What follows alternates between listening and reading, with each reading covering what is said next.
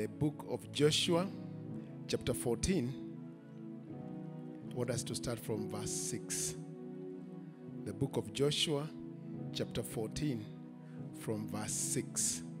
And we'll go all the way to verse 15. Amen. And we can read together. I'm reading from ESV. The Bible says, "Then the people of Judah came to Joshua at Gilgal, and Caleb the son of Jephunneh the Kenizzite said to him, 'You know what the Lord said to Moses, the man of God, in Kadesh Barnea, concerning you and me. I was 40 years old when Moses, the servant of the Lord, sent me from Kadesh Barnea to spy out the land. And I brought him word again as it was in my heart. But my brothers who went up with me made the heart of the people melt. Yet I wholly followed the Lord my God.' Verse 9, "And Moses saw on that day, saying, 'Surely the land on which your foot has trodden shall be an inheritance for you, you and your children forever, because you have wholly followed the Lord my God. And now behold, the Lord has kept me alive, just as he said, these 45 years since the time that the Lord spoke this word to Moses, while Israel was walked in the wilderness. And now, behold, I am this day 85 years old. I am still as strong today as I was in the day that Moses sent me. My strength now is as my strength was then, for war and for going and coming. So now, give me this hill country of which the Lord spoke on that day. For you heard on that day how the Anakim were there, with great fortified cities. It may be that the Lord will be with me, and I shall drive them out just as the Lord said.' Then Joshua blessed him, and he gave Hebron to Caleb, the son of Jephunneh, for an inheritance." Verse 14 and 15, "Therefore Hebron became the inheritance of Caleb, the son of Jephunneh, the Kenizzite, to this day, because he wholly followed the Lord, the God of Israel. Now the name of Hebron formerly was Kiriath Arba. Arba was the greatest man among the Anakim, and the land had rest from war." Let's pray. Father, in the name of Jesus, we come before you this wonderful morning with thanksgiving, with praises on our lips, O God. We can look back and say that you have been Ebenezer this far. You have walked with us, O God. And our desire this morning as we congregate in this place is that you shall speak to us, O God. That you shall amplify your word in the name of Jesus. That word shall come with power, with grace, and with anointing. Father, there is darkness, O God, in some places of our lives. I pray that, Father God, that word shall light up the dark places for deliverance, for transformation, from translation, even to the next level in the name of Jesus Christ. I pray to my hearers that, Father, for my hearers, that you shall prepare their heart and, Father, their ear in the name of Jesus Christ, that this word shall bring forth fruit 100-fold in the name of Jesus Christ. And for me, Lord, as a vessel, that I shall be that vessel that, Father, you have honored to use this morning.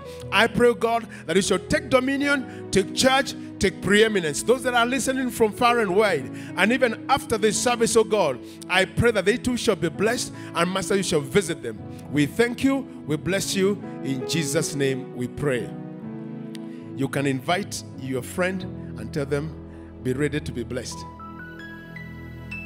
Amen.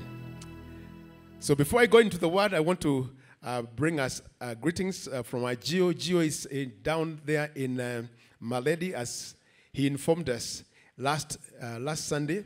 I had ministry with the Reverend Greg in Nyahururu and in Malindi, and now he is in Maledi. And a great work has happened there. And I know that in the launch and in the dedication of the facility that you helped and contributed towards, I believe that God is going to be coming down in that place. We have had our mission team together with many others from our GCI churches.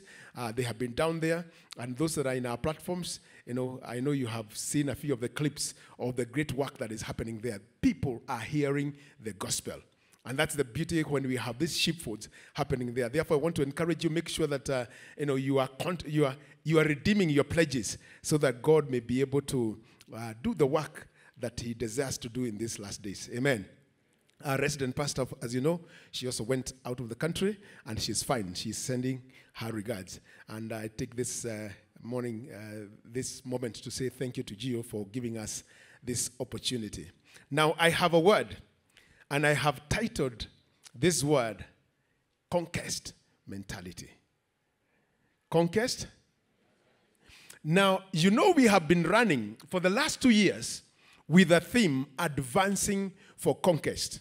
And I know we also have had a series, which is actually just still marrying on this for the last few days of, what does it say?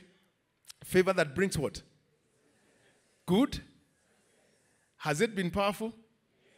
I think this year, God just decided to bless us. We had a great June conference. We had a great ladies' conference. And the men actually, took the theme of the ladies' conference and continued with it. But now the movers are here. Hallelujah. And they say, I move. I move. Hallelujah. And it could not have been better. Reverend Greg Johnson came and capped the Men's Month with a powerful message. So let's go straight into the message. So this year, we are in that topic of advancing for conquest. It's based on Joshua chapter 1 and verse 2. And I'd like to say maybe we are now in a comfortable place where we can say that our members or those that have interacted with us have they either conquered or are conquering or are just about to conquer. Hallelujah. But now, how do we sustain this conquest that we have entered to? We require to have a conquest mentality. For us to sustain what God began and what he has been doing, we need to have a conquest mentality. Now, in the first service, and also in this service, I want to quote a man that said, there's actually nothing there's nothing called absolute success. And you may agree with me after I explain. There's nothing that you call absolute success. Only what you have is levels of success. And I'll explain. When you start school and you are in the primary school, we send one another success cards, don't we? And when you send success cards, you succeed in that. But do you stop there? You go to Form 4. Do we also send success cards? And we send success cards in Form 4. When you go to college, we also send success cards. But does it end there? No, even when you go to the university, we still send success cards or wishes or WhatsApp, and we issue success. Does it mean that you have finished it all? If you leave, after succeeding in kindergarten, in PP2, and you leave it there, what shall we say? We shall say that you have failed. But don't we celebrate the children that have finished PP2? I was here on Wednesday. We were graduating some kids from PP2, and we had a fantastic time with the King's Kid Academy as we were celebrating those children. But success is only in levels. You have it in PP2. You have it in Class 8. Now maybe Grade 6. You have it in Grade 9, Form 4. There can only be levels of success. Hallelujah. And it is important to know that when you conquer one mountain, there is also another one that you ought to conquer. The conquest mentality. Hallelujah. So it is important, however, to appreciate where we have reached. Because if you do not appreciate where you are, then even that begins to depreciate. I think that we have been told many times. What you do not appreciate does what? It depreciates. If you don't appreciate your shoe by kuipaka mafuta or polishing it, what happens? It begins to depreciate. But when you appreciate your clothes by taking it to the laundry, it looks as good as new. It is good to know that God has done some few things for us where we are. Now, the story that we have read is of a man called Caleb, the son of Jephunneh. This was a man of the tribe of Judah. Caleb came from the tribe of Judah. In this account, he is 85 years old. His compatriot or his companion or his friend, Joshua, according to 1 Chronicles 7:20-27, was a descendant of the tribe of Ephraim, and which was a brother to Manasseh. And this is now the person heading the troops or the kingdom of Israel. Remember, Moses has died, and somebody has been given the reins, or he is now the one in charge. So Joshua, the compatriot of Caleb, is now taking charge of the people of Israel. In this story that we have read, Israel has already crossed the Jordan. They have crossed over. They are not in the eastern side. They have crossed over. So all the hurdles, the Red Sea, and they are now in the Red Sea into the desert. Now the Red Sea, after the Jordan, now they are into the land. Caleb goes to his longtime friend, and they are probably age mates. The only two people, old people that are remaining for the kingdom of Israel. And this is the man they had walked together and worked together and did many exploits. So he approaches him and he reminds him of the promise from Moses, which we can find in Joshua chapter 14 and verses 9, of how Moses swore to give him the land that he set foot upon. Hallelujah. That is the story of Joshua chapter 14 from verse 6 all the way down. He is there. They are in that place. And he's reminding him, remember, there was a word spoken by Moses. Now, for us to understand this, let's set a certain background. So, Israel, after staying in Egypt for hundreds of years, actually 430 years, have been extracted from there by God. And after defeating Pharaoh by very mighty works, after defeating Pharaoh by very mighty works, God extracts them. He passes them through the Red Sea, and now they are in the desert. Now, in the desert, the country of promise is not very far. Remember, this is a promise that was there for Abraham. It was also there for Isaac and Jacob. It has been reiterated. It has been spoken to Moses. It has been spoken to the Israelites. They are now there. They can see the land. Actually, in the same place, Moses was given an opportunity to go to one of the hills around there and look at it. They can begin to appreciate where they are going into. They can now begin to see this is what God spoke to our forefathers, not exactly 400 years ago, maybe 500, because Abraham had lived far beyond that. Now, this place, the scholars say it is called Kadesh, but there is a Kadesh and Kadesh Barnea, but that is about the study. Now, Deuteronomy chapter 1 and verses 22, the Bible says, then all of you came near me. This is Moses speaking. Then all of you came near me and said, let us send men before us, that we may explore the land for us, and bring us word again of the way by which we must go up, and the cities into which we shall come.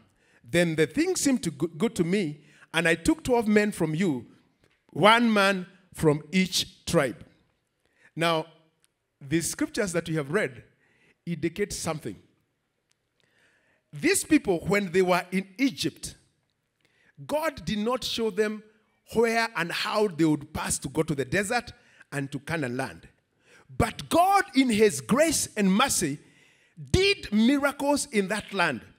And on account of the miracles that God did, that was confidence enough that whatever else comes on the way, this God that dealt with Pharaoh, this God that dealt with the Egyptians, this God that took us up almost like on wings, he is able to do it even in the future. But now something interesting happens here.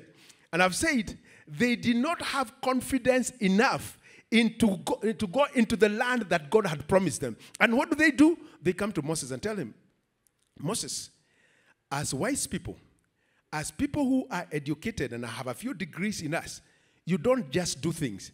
You can't tell us to go into the land and, tell us to go into the land, and we actually don't know who stays there and how they are. That's why this scripture, Deuteronomy chapter 1, verses 22 and 23 is there. She said, you came near me and you told me, let's send some spies there. And that seemed good for me. I know we had nothing to lose. And therefore, I sent you out. I remember when we were talking about these things by our Geo. Geo told us this was not the idea of God. The way I know you, if God told you what is coming 2 weeks from now, a month from now, a year from now, hata kubackslide unaweza backslide unasema, now watch this salvation, Lord, stay with this. Let me be first of all past this thing that is coming, and then God did not, while they were in Egypt, tell them or how difficult it would be to be extracted. And he also did not tell them that even when Pharaoh agrees, praise the Lord, Even when Pharaoh agrees, there shall be a thing called the Red Sea. Yes? And there is also going to be, a desert, one called of Zin and Sin. There was to be Kadesh Barnea. There was to be lack of water. There was, there were many things. He did not tell them, but he led them. Just because of their faith, he walked with them. Hallelujah. Now, as the story is, the 12 men going to Canaan, he has accepted Moses, and he has sent this man. He goes into Canaan and explore and spy the land for 40 days. They did that for 40 days. They complete their expedition and come back with fruit of the land, including grapes and pomegranates from the valley called Eshcol. Eshcol means a cluster of grapes. They are the ones that named it that way because that's where they got the grapes from. This is indicative or talks about the beauty, and how good that land is. They came with those grapes. The team, however, after coming, discourages the whole congregation of Israel because 10 of them, after seeing the mighty inhabitants, lost hope and by extension influenced everyone else with a negative report. Now, why it was risky to send these people inside is also the risk that we get. I know a few of you have prayed and you have asked God to reveal to you what is going to happen in the next 1 year. I want to answer that prayer on behalf of God, and I want to tell you God is not going to answer. And it is not healthy for him to answer that prayer. Praise the Lord. Because if he tells you, you shall lose hope before you start. 12 men go in. Among them is Joshua and Caleb. And when they come back, the 10 talk about giants they have found. Men tall. 2.5 times their size. And they say correctly that we saw ourselves as grasshoppers. Praise the Lord. Even for us, there are a few things that God desires you to do or to accomplish. But it matters who surrounds your life. Hallelujah. It matters the friends that you keep. Because friends can help you achieve, but friends can also help you very well to lose what God has in store for you. And this is what happened to Israel. Just in sending the 12, 10 of them came with a negative report. But let me tell you, it is even worse. After they came with a negative report, there was judgment passed, not to the 12, to the whole congregation of Israel. And that's why you must hold your faith. Whether there are people prophesying on the TV and others prophesying on YouTube, whether things are happening left, right, and center, you must hold to your... I was thinking about it. Why did God have to condemn? It is only 12 men that went to spy. He could have struck them dead. But the congregation also chose to believe what they said. But they also had seen. Had they not seen the power and the grace that God had given them in Egypt, they also had seen it. And for that reason, just by seeing that, they were not supposed to succumb. Therefore, God proclaimed, I've said in my notes, they knew as God was faithful, this is Caleb and Joshua, they knew as God was faithful to deliver them from Pharaoh, he would give them victory in the promised land. But there was now unbelief. And this unbelief caused God to declare that all who were 20 years and above would die in the wilderness, and only those younger or born later would inherit the land. Unbelief brought death. The greatest enemy of this walk is unbelief. Praise the Lord. By the way, when we choose not to trust God or we choose to doubt God, actually we bring death to ourselves. God cannot work and walk with somebody who has no faith and trust in him. Numbers 14 verses 22. The Bible says, none of the men who have seen my glory and my signs that I did in Egypt and in the wilderness, and yet have put me to the test 10 times and have not obeyed my voice, shall see the land that I swore to give to their fathers, and none of those who despise me shall see it. So the verdict was not about the spying. The verdict was about unbelief. Hallelujah. It is very bad for you not to believe. You know what God spoke to you? many, many years ago, maybe 10 years ago, maybe 20, maybe 30, maybe 2 years, 5 months ago, God spoke something. I want to tell you that God is going to bring to accomplishment. Praise the Lord. God is not slow in his word. He shall watch over it to perform it in your life. Praise the Lord. For these people, they had seen the works of God. They had seen the manifestation, the graces of God. They did not only have a promise, they also saw the works of God. Have you seen God do something? He healed you. He delivered you. He did something that is extraordinary. I think it is a bad place for you not to continue believing. And verse 24 of Numbers 14 says, but my servant Caleb, because he has a different spirit and has followed me fully, I'll bring into the land into which he went, and his descendants shall possess it. Tell your friend, a different spirit. Hallelujah. Conquest mentality. Tell the other friend, conquest mentality. Hallelujah. Now, with this background, let's now go back to our story. The Israelites are now in the wilderness. And this is, about 38 years after all the people had died. That is the people that were 20 years and above. And God instructed Moses in Deuteronomy 2 and 3 to destroy Sihon, king of Heshbon, and Og, king of Bashan. And as we have been told many times here, when they went to war with Og, king of Bashan, and Sihon, king of Heshbon, these were the mightiest kings they would ever encounter. They were in the east of Jordan. This is the land that now Reuben and Dan claim immediately after that. When they went to war to these people, they had no experience. But God wanted to teach them that they can achieve anything as long as they were trusting in God. And it so happens to us that once in a while, God passes us through the fires. He passes us he allows us to be thrown into the den of lions, a place, of turmoil, a place where there is turbulence, there are things happening to us. By the way, God is just but preparing you to go into your promised land. As we are speaking now, I know there could be somebody saying, Pastor, you do not know. I am now in the thick of things. Tomorrow, there is a panel raised up for you. In this week, you have to answer a few questions or write memos concerning 1 or 2 things. Or just in your life, maybe a doctor issue there and a family issue. I want to tell you, I can tell you, very freely that God is preparing you for great works. For Israel, encountering Sihon, king of Heshbon, and Og, king of Bashan, was a preparation of them to inherit the land that God had designated for them. There was a land that was awaiting for them, but they had to be shown how to fight. Defeating these kings was to build up confidence for them so that they may be able to enter into the land. Hallelujah.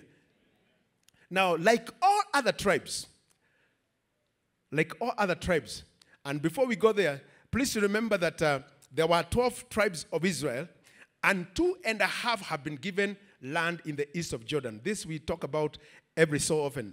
Reuben, Dan, and half tribe of Manasseh. On the other side, where it is called Canaan, 9.5 tribes are going to inherit. Now, like all the other tribes, the tribe of Caleb, that is the tribe of Judah, was also allocated its inheritance. Then God commanded Joshua to allocate Caleb from his tribe's inheritance his rightful portion. This is important. Caleb, as a son of Judah, it was necessary for him to receive land just as his brethren, just as the other people. Of course, he had an extra promise, which we shall be looking at. Joshua chapter 15 and verses 13. He says, according to the commandment of the Lord to Joshua, he gave to Caleb, the son of Jephunneh, a portion among the people of Judah. In other words, his normal portion, his inheritance that was spoken of to Abraham, Isaac, and Jacob, even to his forefathers. He gave him a portion. And this was in a place called Kiriath Arba, that is Hebron. And Arba was the father of Anak. Verse 14 says, and Caleb drove out from there the 3 sons of Anak, Sheshai, and Ahiman and Talmai, the descendants of Anak. Now, faithful brethren, I said that in the first service, I will repeat it again. Faithful brethren always get double portion. Hallelujah. I would like you to lift up your 2 fingers to your brother and your sister. Amen. Praise Jesus. It is not enough to get born again. But I'm going to clap for you for getting born again. Amen. But it is not enough for you to get. There is much to get from the kingdom. And let me tell you, if you advance a little bit and become faithful, there is always a double portion. Hallelujah. Even Elisha of the Bible got a double portion. He desired. By the way, Elisha gets a double portion when there are prophets in the school, in the college. He was not part of that college. I don't think he was even a day scholar. He comes from the farm and meets Elijah. You know, Elijah is going up, and he says, and he refuses to let Elijah go. And he says, if you see me go, then you shall have what? Faithful brethren get what? A double portion. And let me tell you, my brothers, me, I'm pursuing Mbiyu. Praise Jesus. Do not just be born again. Have something to do in the house of God. It's not just sweeping. And sweeping is good. So you can sweep the house of God, but there is beyond sweeping. You can sweep, you can even mop. If sweeping is not there, you can do what? Hallelujah. And if mopping is not there, you can be there as an usher. Hallelujah. This rightful portion was, however, not enough for Caleb. He remembered the promise of God and the vow of Moses. This is where he now approaches Joshua and tells him of the land he treaded upon. Caleb had a conquest mentality. He was not satisfied with the number. He has already been allocated some land called Kiriath Arba. And, there are giants there. It was one of the best places to be. But he is not satisfied with that. He remembers there was a word. You know, when we were in fellowship in college, when we were at school, when we were in RCU, when I was in Acacia, when I was in a crusade, somebody spoke a word. And this is what they said. It has not happened. And I'm very old now. I want to tell you, our God is coming. Hallelujah. Caleb had a conquest mentality. He was not satisfied with the normal. He knew God could grant more to those that are faithful and chose to trust him wholeheartedly. While everybody received what was rightfully theirs, Caleb got something extra as a reward for trusting in the faithfulness of God. Conquest mentality trains us to identify opportunities for more. Hallelujah. I was giving an example about our very own general overseer. Now, general overseer, by all standards, this is a good church. Isn't it a beautiful church? Haven't you enjoyed the worship?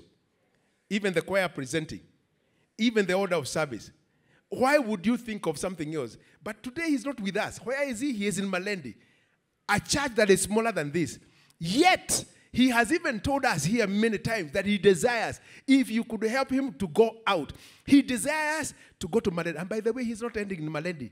Next week, he's going to Kakamega. Hallelujah. To set up. And when he finishes there, or when he even begins there, he is not going to stop there. Praise the Lord. There are mountains to get.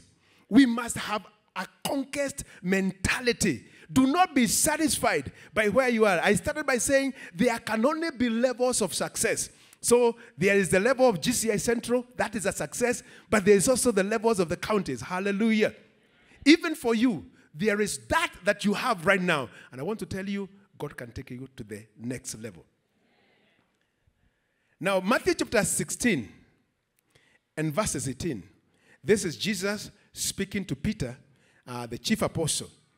And he tells him something profound. After asking him, who do people say I am? And then the Kimbelembele of Peter, he says, I know who you are. He did not even let the others guess. He said, I know who you are. You are Christ. And he says, yes. And I tell you, you are Peter. And on this rock, I will build my church, and the gates of hell shall not prevail against it. Now, we usually say, this rock that he's talking about, he's not saying that Peter is the rock. Rather, it is on this revelation. The church is founded on a simple principle. That Jesus came, he died, he resurrected, and he's seated on the right hand of God, the Father. That simple precept, that's where the church sits. Remove Jesus dying, remove Jesus resurrecting, you have no Christianity. Praise the Lord.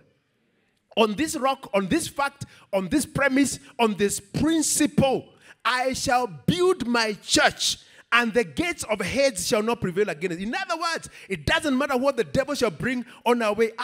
People have raised up. People with that Caleb mentality, conquest mentality. They shall go out, extract people from the kingdom of darkness and bring them into the kingdom of light. So I tell you, Peter, you are the rock, and on this rock I'll build my church, and the gates of Hades shall not prevail against it. I'll give you the keys of the kingdom of heaven, and whatever you bind on earth, it shall be bound in heaven. And whatever you loose on earth shall be loosed in heaven. Amen.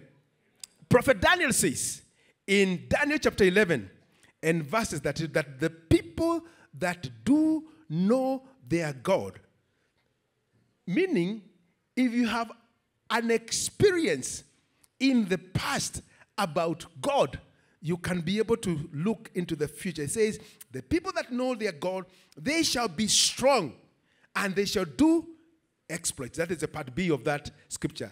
Caleb, as an individual, had many things to celebrate. He had outlived everyone. He was the oldest man there, except for Joshua. He was a custodian of the history of Jews. And I was saying, I know when they are fighting, when they are fighting, they say, who shall go for first? And say, let Judah go first. Why Judah first is because they have somebody who is the custodian of the history of the Jews. He shall even help them on how to fight the enemy. This man, Caleb, he had received his portion of inheritance as originally promised. He believed that there was more mountains to possess, which he had walked on 45 years earlier on a spy mission. Caleb, because of this, received Hebron, which was the greatest of the prize. By the way, the whole land, Hebron was some of the richest and the most fertile of the lands. Those are the places where the grapes were the biggest. And this is what God gave him. Now, Hebrews 10:23 encourages us. It says, let us hold fast to the confession of our hope. Hallelujah. Do you have a hope? Do you have a promise that God gave you? I want to tell you, hold fast to that hope. Because he that promised is what? He is faithful. Our God who promised you that God who said that you shall get married, that God is not a liar. In fact, Numbers 23:19, part B of it again, it says, has he said, and will he not do it? Or has he spoken, and will he not fulfill it? God spoke it. It shall surely come. Amen. So, what are the lessons that we draw from Caleb's conquest mentality? I have 4 of them. We ran through them very quickly. We ran through 4 of the things, the lessons that we drew from that Caleb's conquest mentality. Number one is that confidence for the future is founded on the testimonies of the past. Confidence of the future, or for the future, is founded or is to be founded on the testimonies of the past. It is very important for us to look behind and see what God has done. Let me tell you, even for you, for the last 2 years, when we have been running with this Advancing for Conquest, you may have written a few things, but none of those things have come to pass. But does it mean that God is not faithful? No. You are alive. That is a testimony of his faithfulness. You are alive. Actually, you are healthy. You coughed once, but after taking ginger and that mixer, that home went and you have never remembered it. Praise the Lord. You may not know, but what was trying to come to knock your life was something big, but it was completed by, it was annihilated, it was finished by garlic and the other things that you put. You know them. Confidence for the future is founded on what? The testimonies of the past. Now, the book of Psalm chapter 136, I want you to go and read it. Because chapter 136 does nothing but reflect on what God has done for Israel. It tells them of their history, how God has nurtured them, has carried them in his wings, how God has fought battles for them. Now, in verses 10 and 11, the Bible says, Psalm 136, and this is a song that which the leader sings, and then the congregation also responds. That one, Psalm 136 verse 10 says, to him who struck down the firstborn of Egypt, for his steadfast love endures forever, and brought Israel out from among them, for his steadfast love endures forever. Now, this was very pertinent to the Israel. They were able to identify with it. They knew what happened in Egypt. I was saying in the first service that Pharaoh is a stronghold. Tell somebody Pharaoh is a stronghold.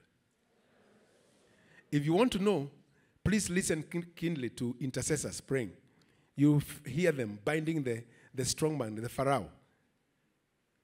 Pharaoh is a title of a king. It's something, it represents an order of oppression. 400 years. What history do you have? You have, that's where you have been born, raised up. That's all that you know. That's what you began with, and that's what your great-great-great-great-great-grandfather also experienced. Who are you to change that order? Yet, in a period of a very short time, some two men come there. Actually, one man called Moses, he's some guy who has come from the desert, and he says he has a message from God, and he comes to Pharaoh, and for the next many seasons, miracles, extraordinary things are happening. So much so that in the last one, Pharaoh himself has to send an SMS. He had to send his chariots in the night to go look for Aaron and Moses and tell them, please take everything that you have. Take all your cows, even the cows that are unhealthy. Take them. Take everything that you have, even rabbits and whatever else that you keep, even your dogs, go with them and worship your God because of the mighty hand of God. So when they are writing Psalm 136, is something reminding them of what was there in the past, and therefore give them confidence. So the confidence for the future is to be founded on the testimonies of the past. My brother, my sister, you have a testimony. You have what God has done for you. It may not be what you have written down, but if you sit, you can find. I was also saying that this is the reason why every organization, somewhere around now, they begin to do their accounts. Why do they do their accounts? They begin to tabulate. The departments come together. They evaluate this and that department. Why do they do that? They want to see the future. But you cannot see the future except you first of all reflect on the past. Praise the Lord. And no wonder around this time they come up with a strategy. Because there was a weak department, this is how we are going to counter it in the coming year. Confidence for the future is to be founded on the testimonies of the past. Ask somebody, do you have a testimony? Number two is that for God, time is inconsequential. And this is important. For God, where God is mentioned, where God is doing his thing, time is inconsequential. Amen. It's not a consideration. It's not something that God raises up and, and ashtuka. Oh my goodness. Watu wangu sijawafanyia. God has to live in hii mambo. Bwana Yesu asifiwe. 2 Peter chapter 3 and verses 8. The Bible says, but do not overlook this one fact, beloved, that with the Lord 1 day is as 1,000 years. And 1,000 years is one. So if you come and tell God that he has fast-tracked it, that's what he does. If you come and tell God he has delayed it, that is his nature. The Lord is not slow to fulfill his promise, as some count slowness, but is patient towards you, not wishing that any of you should perish, but that all should reach repentance. That is very important. Then Habakkuk also cements this in Habakkuk 2:2. Says, and the Lord answered me, write the vision, make it plain on tablets, so he may run who reads it. For still the vision awaits an appointed time. It hastens to the end. It will not lie. If it seems slow, wait for it. It will surely come. It will not delay. I want to tell you the vision you had. Please do not let it die. I want to tell you that even now, God can do it. You know, there are things, especially when you're younger, there are those things that we think we shall do at 25 or at 35 or at 40. Now you're not 40. You are not even 45. You are not even 55. You are somewhere there. I want to tell you, that can be accomplished in one day. You know, the one thing I appreciated, Caleb talking to Joshua, he says, I'm today 85 years old. But I'm as young as I was 45 years ago. And I was telling the first service that, when they were in the wilderness, the clothes they wore never got on. And the shoes they wore never got old. Those are shoes and those are clothes. What about the man himself? Hallelujah.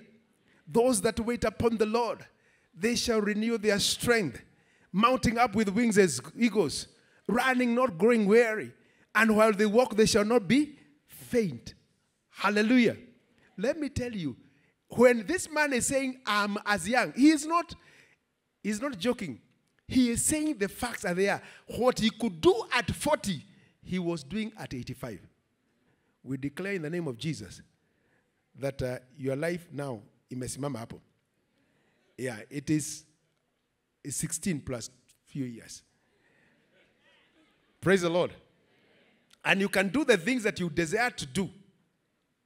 Even for Abraham, they were renewed at 100, and they were renewed, and they came back. Faithfulness breeds, renewal of spirit and mind. Hallelujah. Time is inconsequential. Is it that a prophecy was given to you, a word was given to you, God revealed it to you something?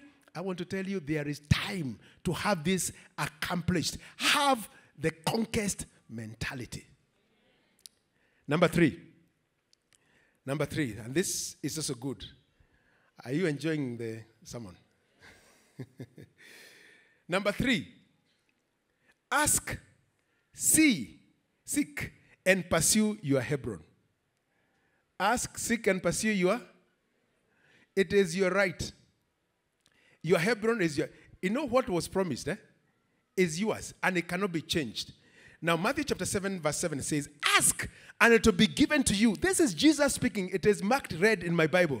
Ask, and it will be given to you. Seek, and you will find. Knock, and it will be open to you. For everyone who asks receives, and the one who seeks finds, and to the one who knocks, it will be opened for them.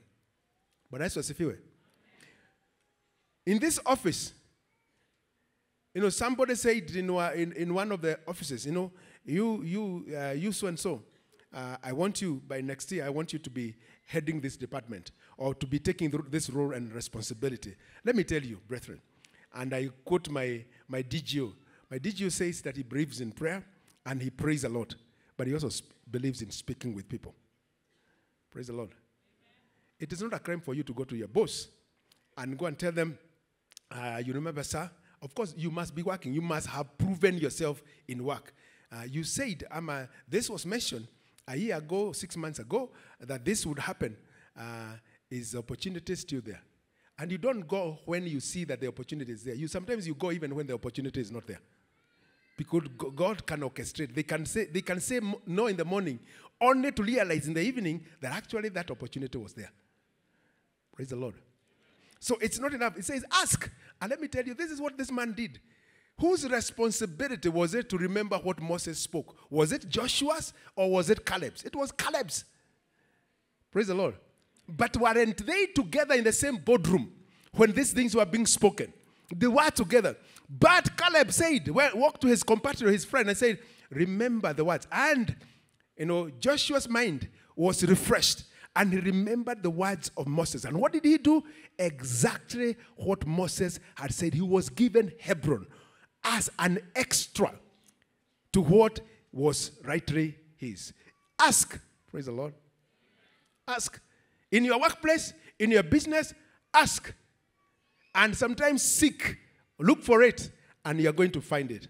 The last one that I have in this order is number 4, is that God who promises is faithful, and his gifts are irrevocable. Amen. God who promises is all these promises. We are not talking about the promises of the coalition of government that rules. And it's not even Democrats or Republicans. We are talking about the promises of God. And what have we said? They are irrevocable. Hebrews chapter 10 and verse 23. The Bible says, let us hold fast. Hold fast ni kushikilia kwa ngumu, without letting loose. Hold fast the confession of your hope. It's not even the confession of your faith. The confession of your hope without wavering. For he who promised is faithful. Has God said something? Please hold to that hope that he that promised, because he's faithful, he will see it done in your life. Hallelujah. Now, a memory verse. This is a memory verse. You must memorize this. Romans 11 verse 29. And about God, the Bible says here, for the gifts and the calling of God are do you know when God speaks, that cannot be cancelled out. It cannot be reversed. What he said about you, you may even have backslidden. Lakini juzi, tumekuombea ama umeombewa ama umejiombea na umerudi. I want to tell you, what he said then, it still holds. The promise he gave you when you first got born again, when you are walking, before you backslid, I want to tell you that our God is faithful. His promises, they are irrevocable. You are the only ones who can say, no, I don't want it fulfilled in my life. But as long as you pursue it, as long as you have that conquest mentality, you can achieve it. Hallelujah. So what's the conclusion? The conclusion is, do not be satisfied with your current achievements. What you have achieved, the success that you have had, please, let us send another success card of the future happenings. Hallelujah. Trust God for more as long as you are alive. It could be salvation of the loved one. It could be an authorship for that you shall help build, maybe in a locality up country. It could be an empowering minister. Some of you are endowed with graces to empower ministers. It could be financing the gospel. Have a conquest mentality and pursue the hill country of Hebron. There is Hebron to get. Support this ministry, support the GCI vision. For God renews those that trust in him. Even in their old age, they are able to function as the youth. God bless you. Let's be upstanding.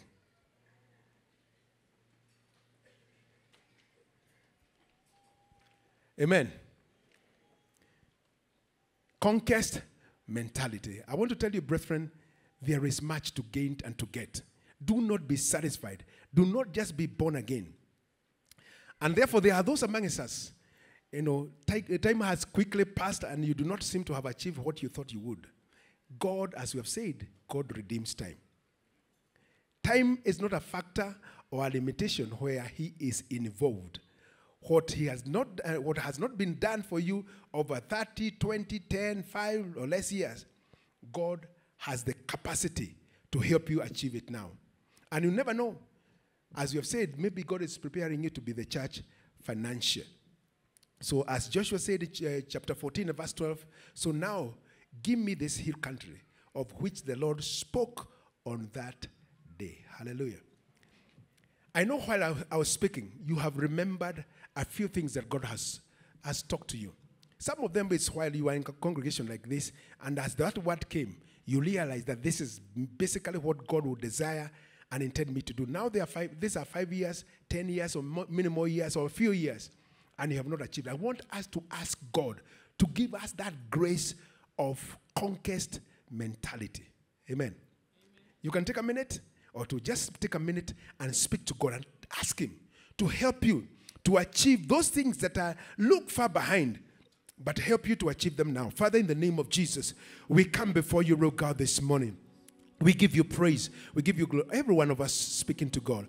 Lord, I want to pray in the name of Jesus that you shall help me, oh God, on these prophecies that were spoken to me during a crusade, during a visitation, by my elder brother, by my younger sister. Lord, spoken to me by my dad and my mom, spoken to me by my pastor in the former church that I was in, spoken to me during a prayer meeting by brethren. Lord, this word that was spoken, oh God, it seemed very far. It has not happened in the years I thought it would. Lord, I pray, like Caleb, Father, give me this mountain, give me this Hebron, that Father, I shall accomplish the purposes for which you send me and you call me, oh God. Thank you, Father, that even though I backslid or I went back and have come back, I pray that what you said about me being an evangelist, being a pastor, being a minister, you shall accomplish it in this season, even in the name of Jesus Christ.